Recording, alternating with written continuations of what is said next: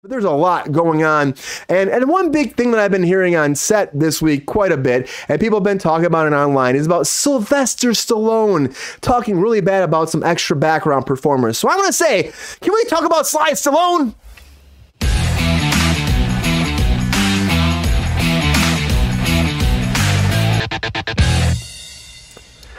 So this kind of just came out recently where on the set of Stallone's new show, The Tulsa King Season 2, they were shooting it. He was sitting with the director, and there's sources coming forward from that damn production where he was telling everybody, what the fuck is up with these fucking ugly background?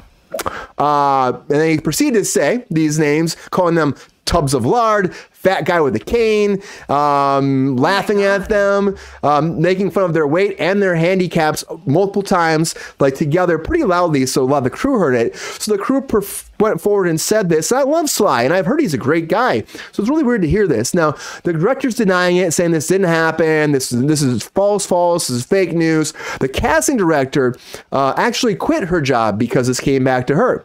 And so Atlanta-based casting agent came forward, Carlette Locke, and she said she confirmed all this. This did happen. She was actually, they came to her, and so she was upset. She cried. She quit. She was done. She said it hurt her big time to see this, and she got a lot of shit for it. And that's how it kind of broke online.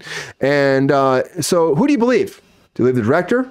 Sly hasn't said anything. The director said something, but Sly hasn't. And, this came forward. It really sucks. And it's like, how do you do this? Background actors, extras, whatever you want to call them, they're background performers, background actors, like they say these days. Of course, they're very... And there's a lot of people that work out here through casting, Central Casting, Sandy Lisi, through Bill Dance, through through Rich King. There's all these companies that hire these people, and of course, in Atlanta, you have the same kind of things, and in New York, you have Central Casting as well.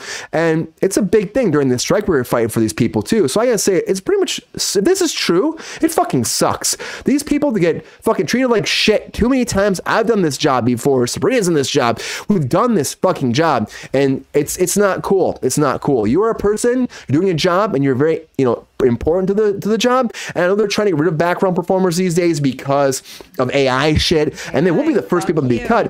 And it's bullshit though. And if Sly did say this shit, I'm like, come on, man, you're better than this. You're better than this. Let's go on to the group though. It's absurd. Sabrina, hear this. What do you think? If this is true, now of course Sly hasn't said anything, but this came from like a casting director, came people on set. Allegedly, this is what happened. How do you feel about Sly's career moving forward if this happened? Will it hurt Tulsa King? Will it cause any problems, or will he just continue forward with nothing? No kind of ramifications moving forward for him? Honestly, unfortunately, no one fights their background actors at all, ever, even on set. And that comes from the top to the bottom. As Brian said, I literally, years ago, I said, I will never work background again. I am never going to be treated like that. You can go fuck yourself. There's no way that I'm going to endure what these people endure. Yes, they do get paid Edward Hyde, but like when I started doing it, like they got paid, a pittance. This was a very long time ago, but it was basically half of what you got paid to do union. Now that they've raised minimum wage, they actually are very close to union actors.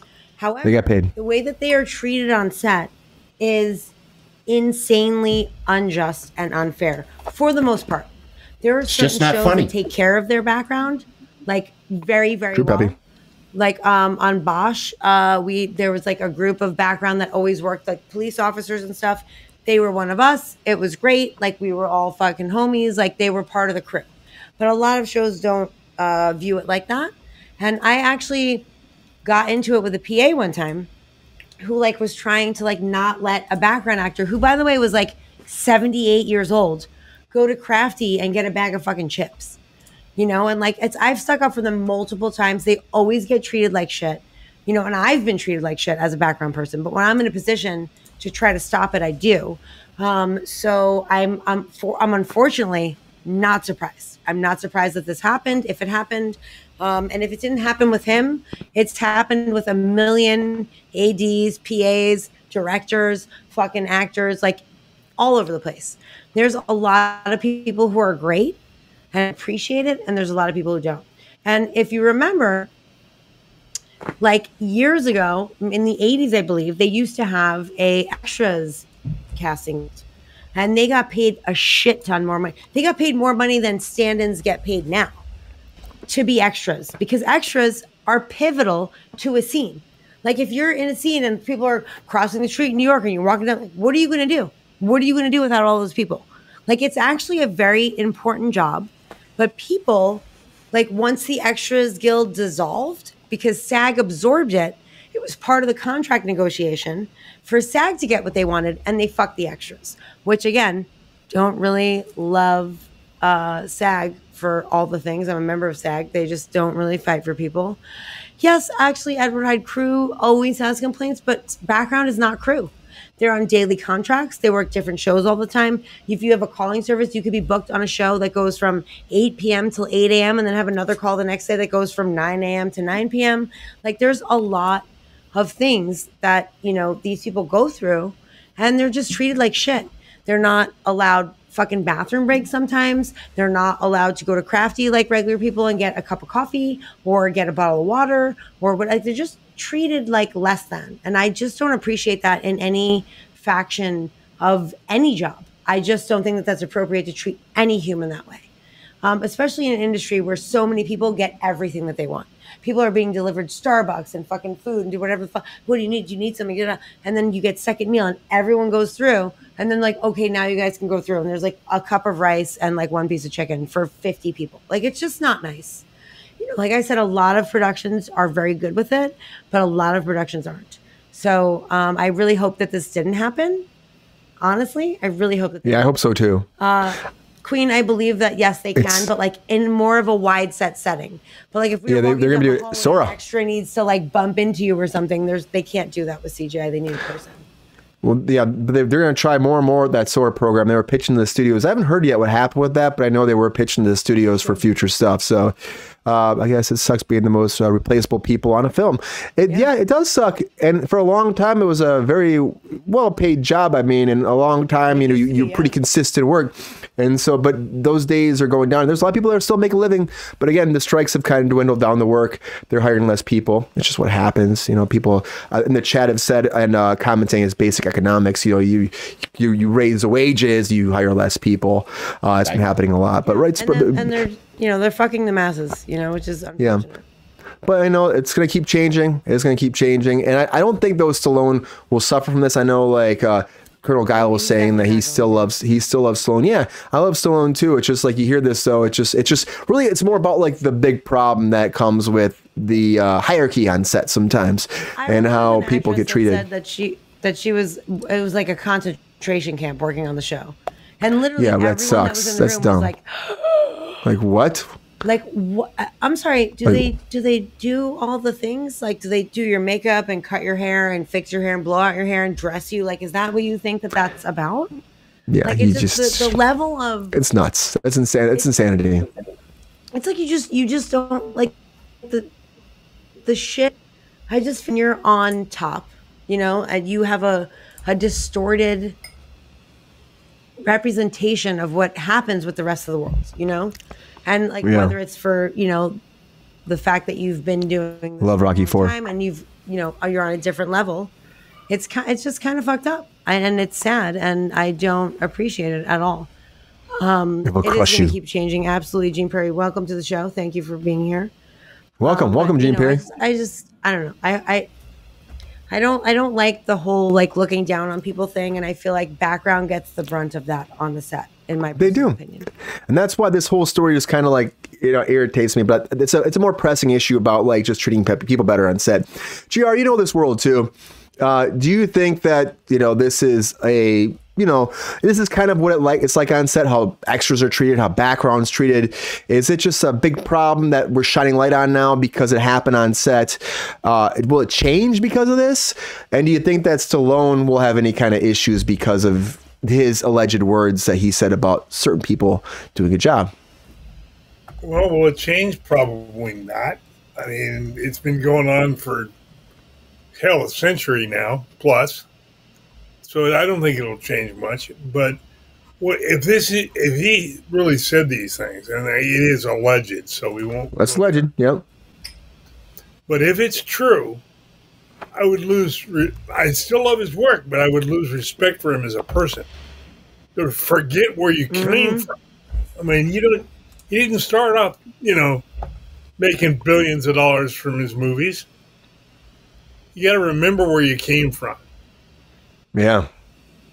He gave up his dog for the Rocky contract. Gave up his dog and just to be able to make that movie happen and got his dog back, I think, eventually when it was a hit. Fought for himself. He came from nothing.